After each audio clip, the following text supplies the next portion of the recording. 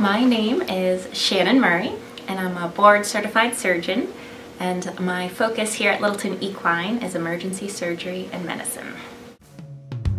I think what inspired me is I loved animals growing up. I just had a drawing to animals, and I was 8 years old when I went to my first day camp and overnight camp in New Hampshire.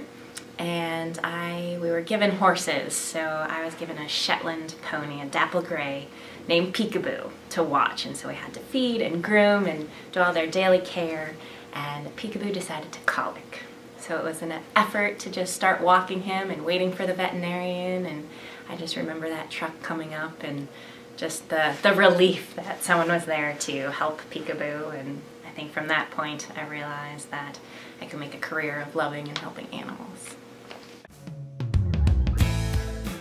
We are blessed with 5 fabulous pets. 2 cats, Ducati and Bristow, 1 dog, Leah, and 2 horses, Friendly, who's a thoroughbred, and Chance, who is a Palomino Tobiano.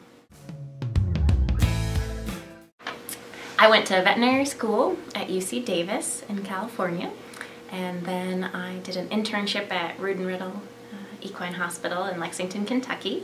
And following that, I went to The Ohio State in Columbus, Ohio for my surgery residency. In the free time, I love exploring the mountains. Any chance to get into the mountains, I love mountain biking, climbing, rock climbing specifically, bouldering, hiking. I would love to go on The Amazing Race, the TV show. Trying to think something great I can do that you don't know about. I know something that people don't know about in the Littleton and Colorado area is that I'm a Patriots fan. The nicest thing I would say is there was a gentleman, Mr. Christmas, and the name definitely fits him. My grandfather passed when I was younger, and I never knew Mr. Christmas. He was a good friend of my grandmother's and grandfather's, and he took over writing me letters while I was at college, and staying in touch with me and just supporting and being there. And so when I went home to visit one Christmas, I requested that we meet, and he gave me my first box of chocolates ever. He's a fabulous man, and his just act, not knowing me and not having to take on that role of caring for me in the grandfather figure role, was definitely an act of selflessness and kindness, and I will never forget that.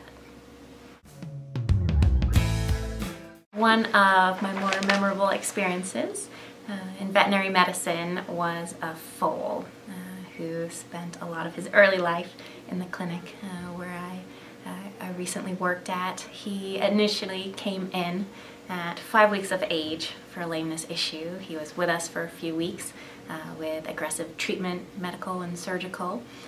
He was then released to go home, only to come back a few weeks later, this time for colic. He recovered well from colic surgery, didn't look back, but then he did decide to look back, come back a few weeks later for a second colic surgery. And this tough kid recovered, went home, and this past Christmas I received a Christmas card, and he's standing there with a nice garland around his neck, very healthy and currently with his very loving home.